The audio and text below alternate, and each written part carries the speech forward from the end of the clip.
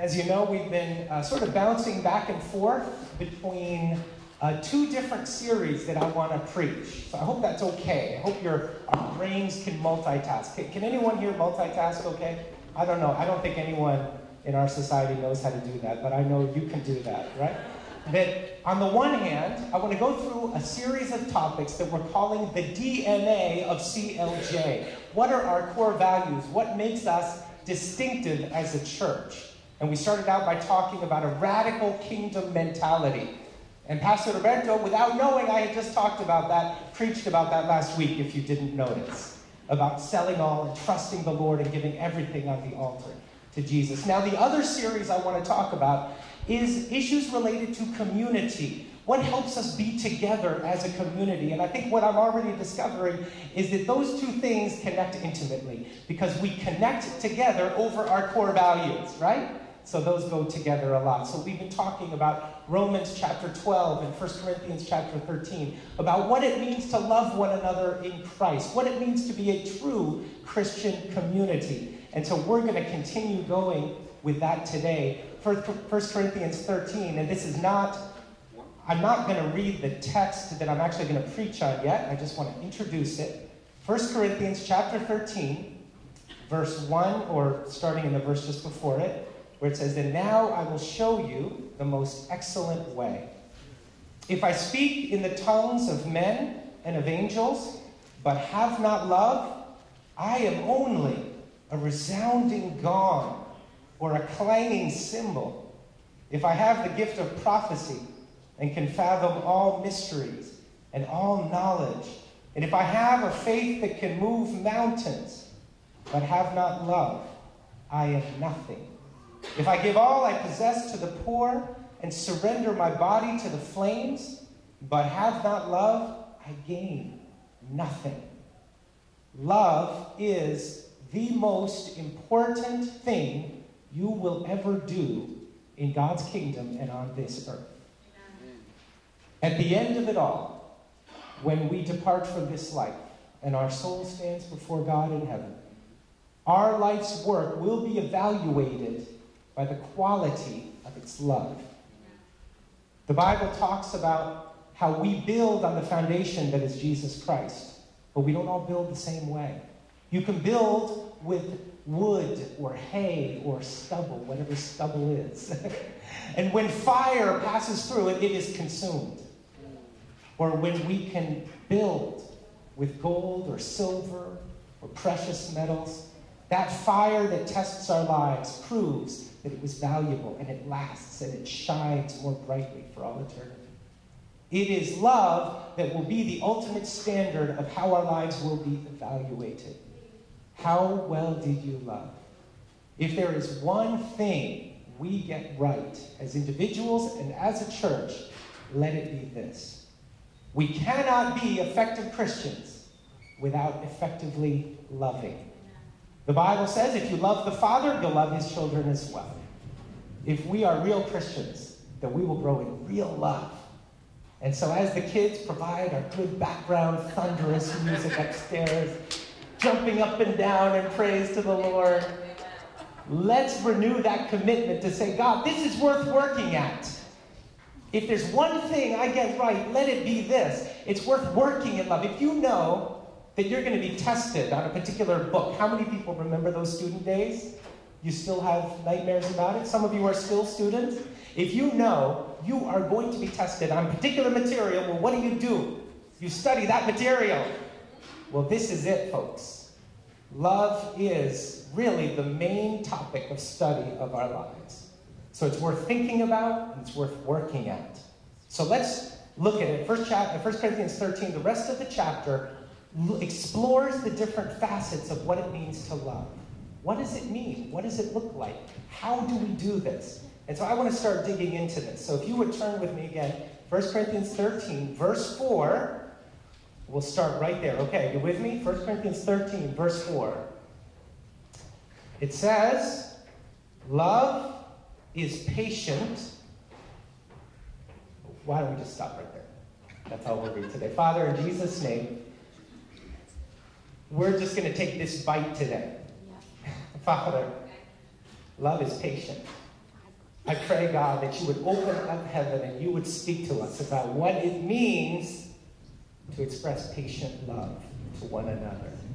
God, I pray that you, the shepherd's voice, would communicate this reality to each one of us. Love is patient. In Jesus' name, amen. Easy, right? Easy. No problem. We can all just pack up and go home. We all got this down, right? You know, I've had people say this to me.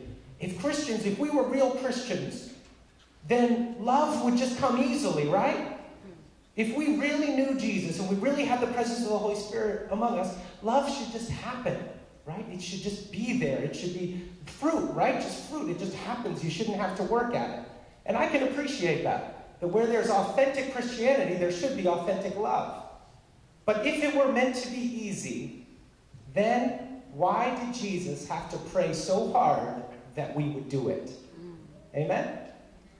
If it were so easy to love people, then why did Jesus, and in the rest of the New Testament, did they have to command over and over again that we need to love one another? Why would he need to tell us to do it if it were going to be easy and automatic? Think about it this way too. Is it easy to love Jesus and love your enemies? Is that easy to do? Think of an enemy. Don't look at them. Just think about it. Easy to love that person? Well, of course, it's your enemy. Of course it's not easy to love your enemy. How about your spouse? Is it easy to love your spouse? Okay, that's anything? No nervous laughter? No looking? Okay, you can look, you can. Now, when you're dating, last night I was preparing this message at a Panera, right? Some of you heard this last night at an event on Zach. I was at a Panera, and sometimes I do a little people watching. And there was a couple, and they weren't a young couple, they were middle-aged, but they were sitting at a table, and they were focused in on each other. They were talking and listening to each other and laughing at each other's jokes, and I knew they're on a date.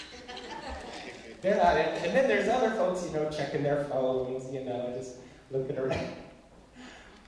Is it easy to love your spouse? Well, it is at first, right? There's some good hormones that kick in, and that's how God keeps the species going. But then it takes love, it takes commitment, it takes renewal day by day. You know that now. It can be more beautiful, and I believe that marital love becomes more beautiful over the years than it was at first. Because you don't just love the fantasy you had of the person, but you love the real person, defects and all their warts and ugliness, and you really know them, and you love them anyway. So it becomes even more beautiful when you're all, the way we're getting to be. It grows, so it's a good thing. But it takes work. It takes work. It's not just going to happen automatically. How about children, right? How about your baby, your little kids? Of course, it is easy to love a cute little kid. They're so cute. Thank God it helps us survive and change the diapers and deal with the flu and all of that. But how many people know that loving your kids is not automatic or easy all your life, right? That cute little chuckling baby with the cheeks back there eventually becomes a teenager that rolls their eyes at you and knows better than you sometimes. Hopefully not too often, teenagers. It's not always easy. It takes work. Love takes work. It takes effort, even though it's something that should be natural. Look with me, Colossians chapter 3, verse 8, we'll say.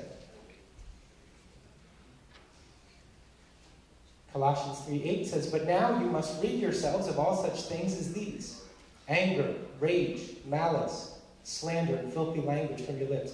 Do not lie to one another, since you have taken off your old self with its practices, and have put on the new self, which is being renewed in knowledge in the image of its creator.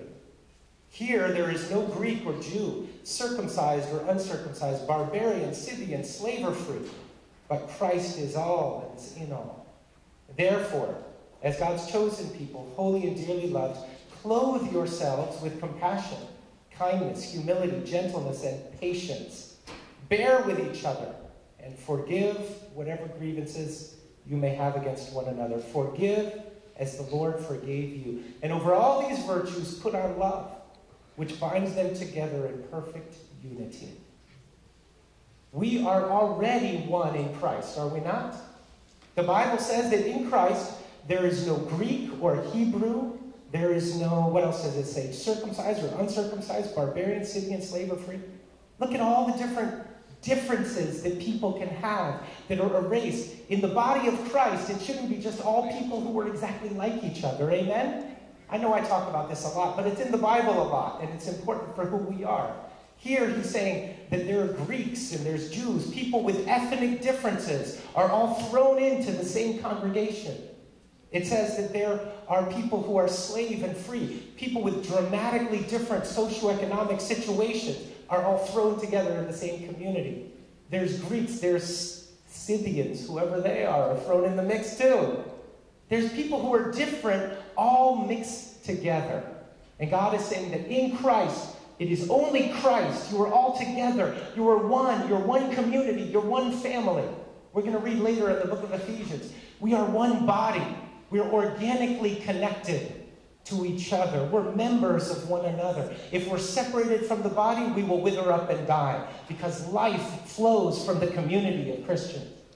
We are one. We have one Father, which means we're all brothers and sisters, right? You know, we're all brothers and sisters. What's that phrase? My brother from a... I don't, it won't work coming out of my mouth. I just won't fly. But we've all got the same Father, but just a variety of... one Father. We're one family. We're brothers and sisters. Right? We have one faith. We've all been saved by the same blood of Jesus. One baptism. One cup that we're going to share. We are all one in Christ. So this should all be easy, right? We should all get along. We should all like one another. Amen? It should just be easy. Come on, preach. According to the Apostle Paul, in the book of Colossians, it says that we need to clothe ourselves with these things, with compassion, kindness. We need to put on love as if it were a garment. Does anyone wake up in the morning fully clothed? No. You don't have to raise your hand, because there's some of you that just pass out as you're studying, and next thing you know, you wake up and you're... But normally, you don't wake up fully clothed, right? You wake up with your pajamas or whatever. So here we've got saying that love, compassion, patience, you're not necessarily going to wake up feeling that way. It's not going to be automatic. Sometimes you're going to wake up in the morning and you're not going to feel like a Christian. You might even forget you're a Christian, and you're going to need to put on Christ like clothing. Amen? Sometimes you're not going to feel very patient. It's not going to come naturally. We need to clothe ourselves with it. It is a decision that we need to make on a daily basis to adopt these attitudes. So we get up in the morning, you get dressed, and you put on patience, and you put on kindness, and you put on compassion. You can put on Jesus, and you say, I'm ready for action. But it's a decision that we need to make on a daily basis. If we try to let it just happen, guess what? It will not happen. We need to adopt this. And it overcomes the different frictions that we may have. This is something we have to work at. Turn with me to Ephesians chapter 4, please. Ephesians chapter 4.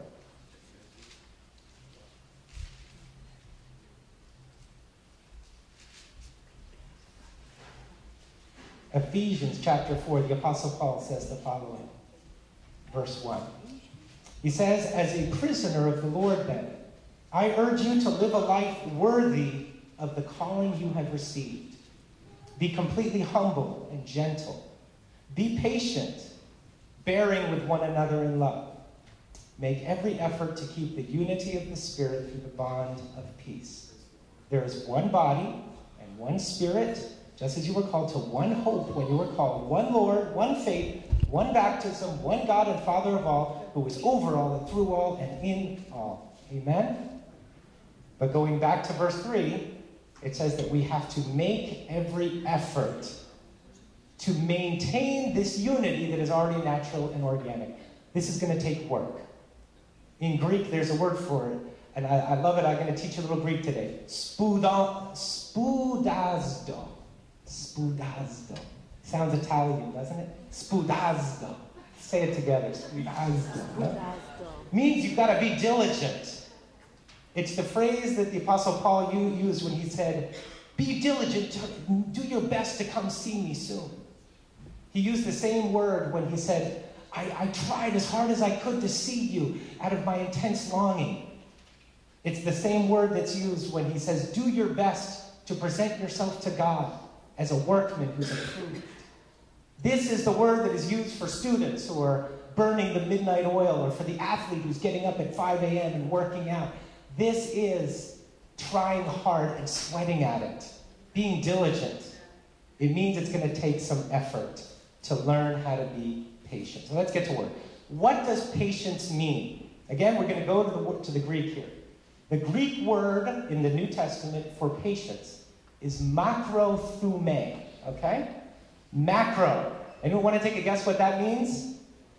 Big, long. Thumē is the word that's used for burning. It's like burning incense or burning hot anger. So literally, makrothumēo means long burn, long fuse. Get it? That's where that comes from. How quickly do you explode? How short or long is your burn, is your fuse?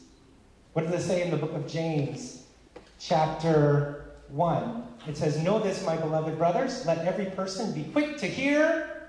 Anyone have it memorized? Slow to speak and slow to anger. For the anger of man does not produce the righteousness of God. Slow. It means you're slow to say what you're thinking in a certain situation. It means you're slow to hit the horn. It means you're slow to hit reply, right? You ever hit reply and then when are they going to invent software that can retrieve an email I just wrote and sent and want to get back? When are they going to invent that? In the name of Jesus. Is it there? It probably exists. Some of you know how to do it, I guess. I don't know how to do it. So if you're quick to hit the button, I heard of a great illustration they use with children. They take the little kids out at a summer camp. So you go out somewhere where they can get messy. And you go out to the grass and you give them all little bottles of toothpaste. And you say, okay, now you guys squirt the toothpaste out into your hand. And so they all, of course, are having fun. They're squirting all this toothpaste into their hand. They're making a mess. It says, okay, now everybody, first one to put it all back wins. It's not so easy to put that toothpaste back in the tube once it's out. Our words are a lot like that. So if we're quick to speak, well, it's out there. It's said. And patience, makrothumēo, is slow to become angry, slow to roll your eyes, slow to... I have a phrase with a dear friend of mine that we use, that when you are tired and you are grumpy and you are miserable and you have an irresistible desire to speak your mind to anyone who will hear it, that's the moment not to speak your mind. That's the moment to be patient and to hold back and to breathe and to count to 10. I really believe that much of our impatience comes from stress and anxiety, right? We're in a hurry. Got to get there. I'm in a hurry. It's got to get fixed now. Come on, let's go. That person's in front of you. That person in the line, of course, I'm going to use this illustration. We all know it. You're in the grocery store. You pick the shortest line. It ends up being the person who takes an awfully long time with 15,000 coupons that they're cutting and registering. And all the other lines are going right by you. And you're like, I got to go. I'm in a hurry. I'm going to be late. Impatience, stress, anxiety. You're in a hurry. Or you're a perfectionist. It's got to be perfect. And you're impatient. It's not perfect. It's not right. You got to be in control. So much of patience is letting go of control. Breathe. God is in control. The psalm we started with today. Be still and know that I am God. I will be exalted in the heavens. I will be exalted in the earth. Don't worry. God says, I can do this. I can exalt myself. I can make everything work out. Really, I've been running the universe for quite some time, says the Lord. I've been doing it. I created it without your help. I do know how to do this. If you would let me. Patience. Breathe. trusting God to take care of what he needs to do. A great medicine. I'm going to talk about a few different medicines for impatience. Some antidotes that we can take. One of them is in the text in James. Be slow to speak, slow to become angry, be quick to listen. Listen. Listening is a forgotten art. You know? Listening, focusing, making eye contact, looking at the person, and not just faking it. It's possible to make eye contact and still be thinking about, something else. But no, you're really looking. You're not just saying, No. You choose to enter into what the other person is saying. You choose to be like that dating couple I saw, right? You lose yourself in what they're saying. You care about what they're saying. You enter into their story. How many people do this? You're listening to respond to what's being said. Okay, I'll hold my tongue for a second, but you're just concocting what you're going to answer. And as soon as you think of what you're going to say, you're not hearing whatever else gets said, right? You're just thinking about your response. Instead of saying, let's just put the response in the shelves and let's listen. Let's hear what they're saying. Enter into it. Listen to respect rather than to respond. At the end of the day, maybe you don't even need to say anything. You just entered into their story. It's a great medicine for impatience, especially with people who maybe take a while to get their thought out, right? That's important. I believe God gives us people who are in a hurry. Sometimes God gives us slow people around us as medicine. Amen? Now, sometimes, and that's a beautiful thing. Really, I really mean that. I think God sometimes gives us people in our lives who don't move as fast as we do to work on us. Children will do that for you. It takes an awfully long time to do anything. Oh my gosh, just get dressed, just eat, just go to bed. Why can't we just do it? Everything takes a while. Not that I'm impatient with that. But things take a while to make them happen. I believe that God gives us people with special needs or handicaps. Elderly people sometimes in our lives. Gifts from the Lord, forcing us to slow down. And there's beauty in that. And there is joy and there's freedom in that. A friend of mine, a good friend of mine who had a mental, intellectual handicap, she once said, I'm slower than everyone else I know. And a good friend of hers said something beautiful. She said, no, you're not, it's not that you're slower. Everyone else is just moving too fast. We're all moving too fast. We need to slow down a bit, especially in this society. So that's medicine. There's another medicine God gives you to work on your patience. A little later in the book of Corinthians, it says, love is not easily irritated. Now that verse presupposes that some people are irritating. It's okay, you can admit it. In fact, all of us are irritating at some time. God gives you annoying people to train your patience. That's okay. People are annoying. We are all annoying in some way. And especially in a multicultural environment. At church, you find some people who annoy you. That's okay. You love people. The whole multi-ethnic thing is very idealistic. Oh, we're all together, one big happy day. Until you actually really start doing it, and loving people and form relationships and do things together. And people do things differently. And maybe a certain cultural style is different from what you expect. Maybe, like I've talked about this, when I was new here, I'm talking to someone and she was right there, right? Remember I told you the story and I took a step back? And you know what she did? Step forward. And back, the next thing you know, we're doing this dance. So, I'm against a wall, right? And the person who maybe it annoys you that people stand too far away. Why are they so cold and unloving?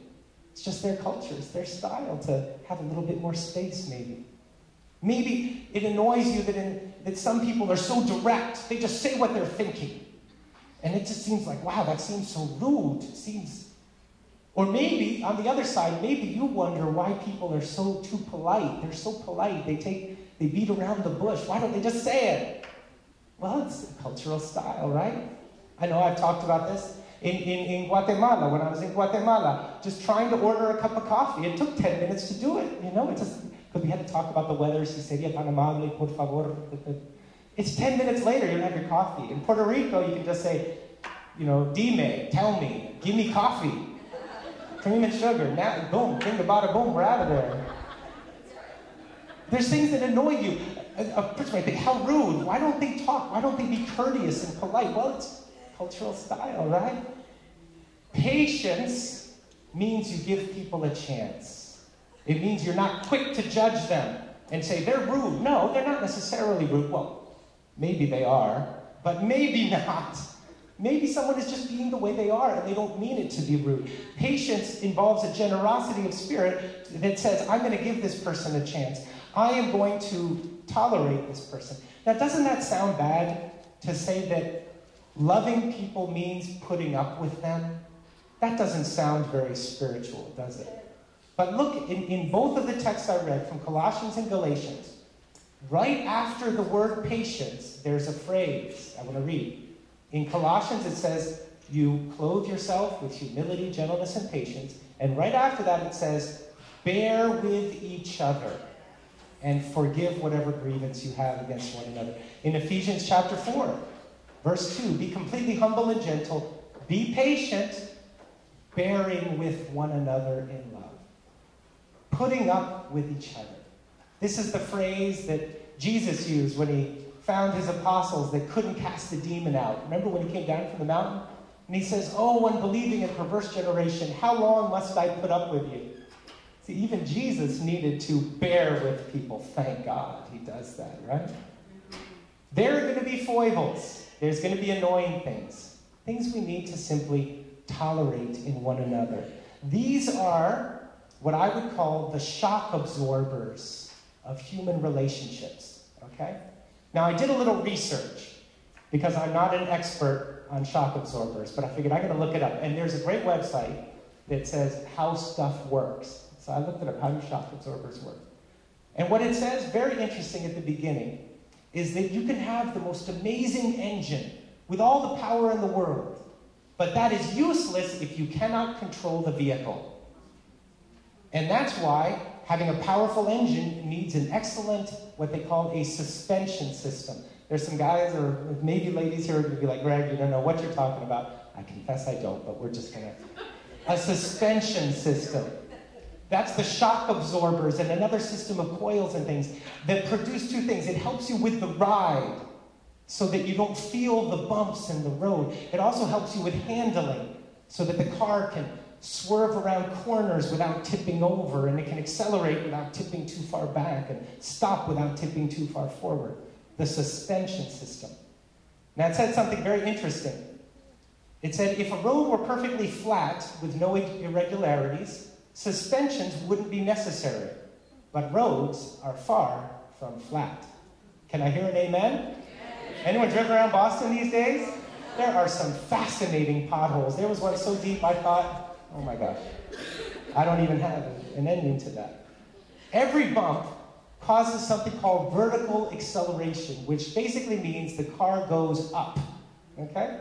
So vertical acceleration. Without an intervening structure, all of the wheel's vertical energy is transferred to the frame of the car, which moves in the same direction, up. In such a situation, the wheels can actually lose contact with the road completely, and then under the downward force of gravity, the wheels can slam back into the road surface. So what you need is a system that will absorb the energy of the vertically accelerated wheel, allowing the frame and the body to ride smoothly and undisturbed while the wheels follow the bumps in the road. You got that? Bottom line, without shock absorbers, we're in for a bumpy ride, and we could swerve off the road and end up in a ditch. The shock absorbers help things work. Patience is the shock absorber of love. It means you encounter negative energy and you absorb it and put it on the cross in such a way that it doesn't have to bump the church around and the community around or the home around. The shock absorbers. Interesting little detail I discovered here. I don't even know how it relates, but apparently the coils in the shock absorber system can be coiled either tightly or loosely. If they're coiled loosely, the car runs more smoothly, kind of that limo ride, like a Buick or whatever. If they're coiled tightly, it's like a sports car. It means you feel the road more, but you can zip around those corners and you can hold the road. I believe, even though our church is on the large side, we are coiled rather tightly as a sports car. We zip around a lot of corners. Things move very quickly in Lion of Judah. There's so much going on so quickly. There's so many different people. We are like a car that is zooming around curves, and we need to be that. But that also means we're coiled tightly. We might feel the bumps in the road. And if we don't cultivate patience, then we just might end up in a ditch. This is important. The shock absorbers of human relationships. Now, some people might say, Greg, some people are naturally patient and nice and friendly, but not me. God just made me like this. Así soy y no puedo cambiar, Gregory. Es mi carácter, right? It's just the way I am. I can't change. I'm just impatient. Well, a good friend of mine used a phrase with me recently that stuck with me. It says, get over it. Sorry, I'm not trying to be rude. Okay? You may have a tough character. You might be strong. You might be intense. You might be a go-getter. You might be a survivor. But God was patient with you. He forgave you enough sins to send you to hell. How can you not be merciful with people who owe you tiny little offenses and debts? God was patient with you. There's a verse in 1 Peter that says, God waited patiently while Noah's ark was being built. Noah's ark was not built in a day. How long did it take? Like 100 years? How long was it? Who knows the answer? How long? 500 years. Dude, that is a doozy. People lived a long time back then. It's cool. We can talk about that. God waited. He was ready to judge them in, the year 1500, and he waited till 2000. God waited God waited patiently. And you know what? Jesus is coming back. But he's holding off. He's patiently waiting to come back and set up his kingdom, giving people time to repent. It's giving people a second chance. The Bible says that kind of patience melts us. There's a beautiful verse that says, God bore with great patience the objects of his wrath to make the riches of his glory known. Mercy shown on Paul displayed his unlimited patience. The kindness of God leads us to repentance. When God is patient with you, it melts you, and it shows you how much he loves you. Now, as I work towards an ending here, I want to read a parable that Jesus told that demonstrates this element of patience, of giving people a second chance, not giving up on people too quickly. And it's a parable that Jesus told. He said, a man had a fig tree growing in his vineyard, and he went to look for fruit on it, but he did not find any. So he said to the man who took care of the vineyard, for 3 years now, I've been coming to look for fruit on this fig tree, and I haven't found any. Cut it down. Why should it use up the soil? How about that? He's seeing something, it's not bearing fruit. 3 years, he says, cut it down. But someone else came. Sir, the man replied, leave it alone for just 1 more year. I'll dig around it and fertilize it. If it bears fruit next year, fine. If not, then cut it down. And remember how I mentioned that I've been talking about different elements, core elements of Lion of Judah, the DNA of CLJ?